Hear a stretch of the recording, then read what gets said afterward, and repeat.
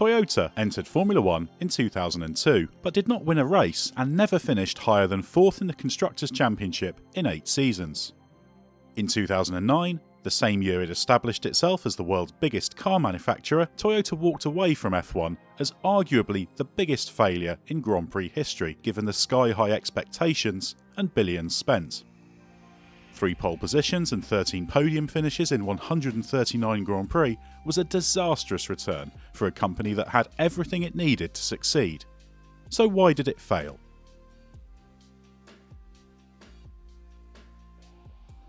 After success in the World Rally Championship during the 1990s and producing the quick and iconic, but ultimately unsuccessful, GT1 sports car, it was natural Toyota turned its attention to F1. But this was a time when F1 teams were rapidly expanding in size and technical know-how, and by coming in as a full works operation, producing both car and engine, Toyota faced a double challenge. Toyota initially planned a V12 engine, but in January 2000, prompted by lobbying from teams who feared the looming threat of Toyota, rules mandating the use of V10 engines were finalised. This was used as the official reason for Toyota delaying its planned entry from 2001 to 2002, but realistically, the company never seriously intended to make the grid for that first year, given it was starting from nothing and was happy to write off its $11 million deposit. But it invested plenty of time and money in a V12 project it had to scrap. Not the last time Toyota would lose out politically. Toyota instead spent 2001 testing. Its test car was heavy and well down on downforce. Unveiled on March 23, 2001, the car went on to log over 20,000 kilometres. The struggles led to the departure of technical director André de Courtans and the recruitment of Gustav Brunner from Minardi to replace him. Brunner was highly rated as a designer, but not considered ideal technical director material for a team that required strong leadership in that area. While its first season in 2002 with the new TF102 was downplayed as a learning year, its haul of 2 points, including Mika Salo's 6th place on the team's debut in Australia, wasn't considered good enough. This should have been recognised as a warning of how much still needed to be done, but was instead partly seen as underachievement, even though the car had few upgrades and the focus switched early to the TF103, a car heavily inspired by the 2002 Ferrari. There was at least recognition early on that the staff levels demanded of F1 necessitated a dramatic increase of the operations headcount. Further proof the challenge was underestimated at first. Toyota had a tendency to point the finger at drivers when it came to underperformance. During the early testing program, drivers Mika Salo and Alan McNish were told by a member of the Toyota board who was watching that they weren't braking as late as the quicker cars running, failing to recognise that they had a lot less downforce to contribute to the stopping power. While Toyota never had a genuine superstar driver, Jarno Trulli, Olivier Panis and Ralf Schumacher were all Grand Prix winners, while the other 6 drivers to race a Toyota, Salo, McNish, Cristiano Di Massa, Timo Glock, Riccardo Zonta and Kamui Kobayashi all had fine CVs. None of them did a perfect job, but this mindset proved disruptive and distracted from getting to the real heart of the problem. For Toyota, its cars winning in F1 was never enough.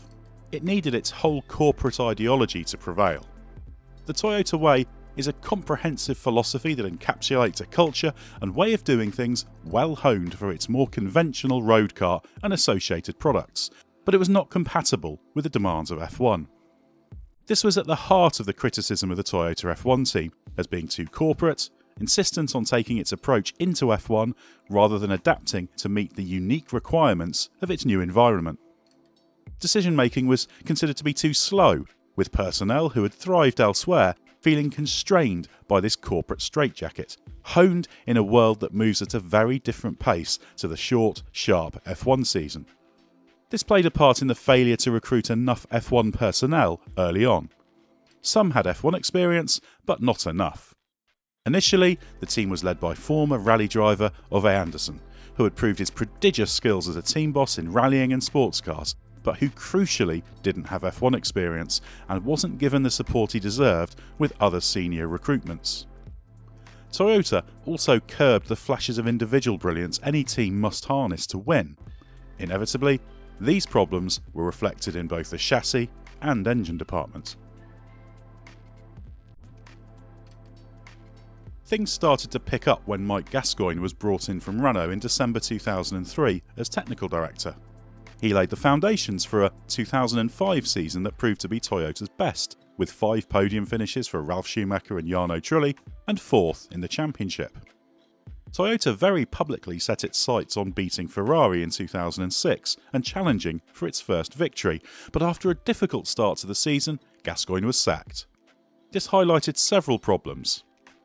Gascoigne was axed for a number of reasons, but throughout his time there, he did face resistance for not doing things in the Toyota way. His more confrontational style didn't sit well with the culture, so he was always going to be vulnerable if results weren't good enough. While in 2005, you couldn't dispute his effectiveness, in 2006 the underlying problems came to a head in a campaign not helped by a first attempt at a V8 engine that wasn't up to the standard of those produced by Mercedes and Renault. But the key reason Toyota didn't press on in 2006 and failed to build on the previous year was a decision imposed by Japan to switch from Michelin to Bridgestone rubber against the wishes of the technical team. While it worked well for Toyota as a wider company commercially, this didn't mesh with the suspension concept that was carried over on the TF106, which was very much an evolution of its predecessor and played a key role in its struggles that year. The needs of the F1 team played second fiddle to the wider concerns of Toyota, yet the team was still somehow expected to beat Ferrari. Another problem was that following Gascoigne's departure, Toyota reverted to a more consensus-based approach at a time when the team was well placed to bring in a big-name technical director to take it to the next level. It needed another forceful personality able to make Toyota realise the error of its ways. Perhaps most baffling, Toyota later failed even to pursue a clear opportunity to speak to Ross Brawn, who instead joined Honda. Toyota eschewed the traditional approach to F1 of setting up a headquarters in the United Kingdom in favour of using its motorsport base in Cologne. While it was well equipped and heavily invested in, this made it more difficult to recruit. But even more problematic, communication with Toyota was slow. As decisions often had to be referred there, this created lag. One decision waiting a day for a response might seem trivial, but add up multiple such delays and you can lose a huge amount of time. Such flat-footedness has been commented on by many of those who worked at Toyota when it was in F1. There was also a feeling that the team was too focused on the factory operation and not enough on trackside requirements.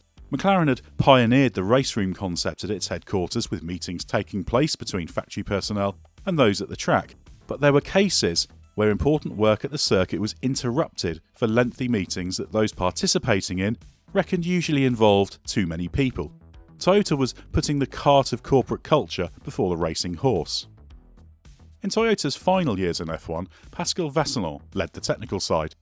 As he has proved with the subsequent Toyota sports car project, he's another accomplished operator, but wasn't an established F1 technical director and didn't come from an aerodynamic background. Although the team made some encouraging progress under him, some inside the team felt it needed further strengthening with senior technical personnel. The failure to recognise that aerodynamics were overwhelmingly the most important battleground in F1 carried on through much of Toyota's time, but there were signs things were beginning to change in later years, with the willingness to adapt perhaps boosted by being beaten in the Constructors' Championship by new customer team Williams in 2007. In late 2007, Mark Gillen was brought in as head of aerodynamics, with Frank Durney consulting, and under Vasselon's technical leadership, things did start to look up. The Toyota TF108 was an all-new car and showed significant aero gains. As F1's aero war raged, Toyota was still slow to adapt its development processes to look away from peak downforce figures and ensure it delivered a car that worked well across a range of conditions. But in 2008 the car was less pitch sensitive and it looked like the team was finally heading in the right direction. While there were still weaknesses in terms of aero efficiency, something that would carry over into 2009, Toyota appeared to be on the right trajectory and finally operating more like a modern F1 team.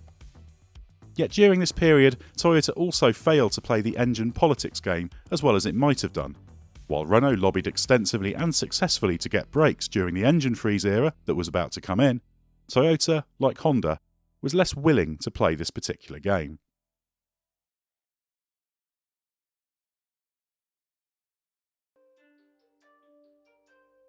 Toyota withdrew from F1 at the end of 2009 amid the global economic crisis. But that decision might have been very different had it delivered on the potential of what was a very quick car at times. The Toyota TF109 was, along with the Brawn, the only car to have both a version of the controversial double diffuser and the front wing concept that would become de rigueur in F1. Toyota started the season with a very real shot at finally taking that breakthrough victory.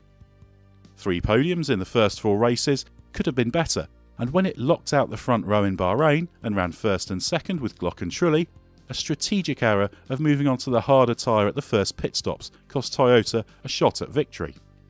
The season started to go awry after the team proved to lack confidence with its Spanish Grand Prix upgrade, which it took off the car following practice, and it spent the middle stages of the season struggling. Some in the team felt Toyota's overly conservative approach was still holding it back, but at Spa, Toyota had probably its biggest missed opportunity. Trulli started second, but was, fuel corrected, fastest in qualifying before an electrical problem slowed his start and he picked up front wing damage in turn 1. Without that, there was every chance of a straightforward victory. This precipitated a mini revival, with second places at Singapore for Glock and Trulli at Suzuka. But this wasn't enough to save Toyota in F1. Economic crisis or not, a win and the strong season that could have been would surely have persuaded Toyota to keep going. The hope was that the unraced Toyota TF110 would have represented another step forward, but Toyota's withdrawal means we will never know. What do you think? Is Toyota the biggest failure in F1 history given the expectations and investment, or was it on the brink of cracking it when it pulled the plug? Let us know in the comments below, and don't forget to like and subscribe.